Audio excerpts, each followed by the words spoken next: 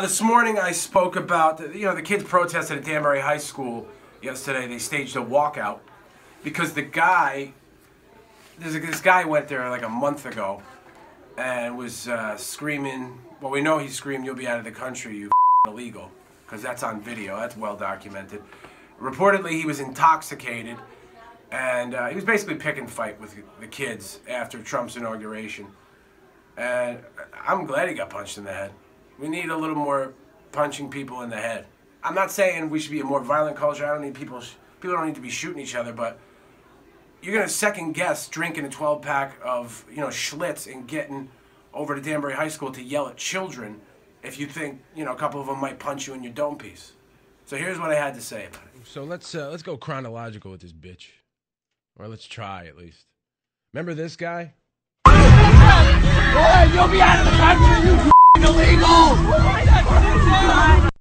All right, so that is the guy that went to Danbury High School about a month ago.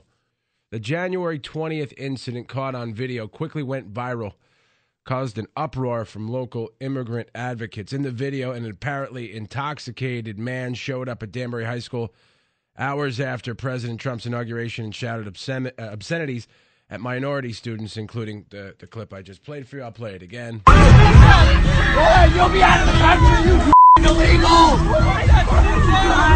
Now, apparently the guy was punched in the face and declined to press charges, but there were no charges pressed on him, which is why the students walked out of Danbury High School yesterday.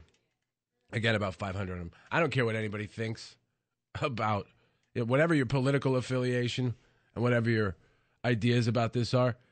Anybody getting drunk and going to a school to scream at kids, it's not my kind of guy. What are you thinking? I don't even like going to pick up my kids at school. It's like a sacred, safe place. Everybody talks about safe places now. I need a safe place from your scary ideas. I'm not talking about that. I'm talking about an actual safe. It should be a safe haven for the kids. Shouldn't have a bunch of loaded guys showing up screaming obscenities. Like, I don't like going to pick up my kids. You got to buzz in. They're always like, "Who are you? What are you doing here?"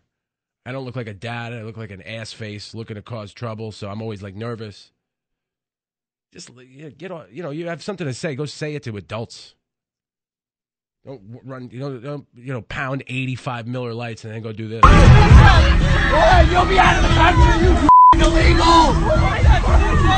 It's 15 and 16-year-old kids.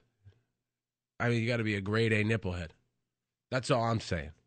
And if you disagree, you're wrong. I got no problem telling you that.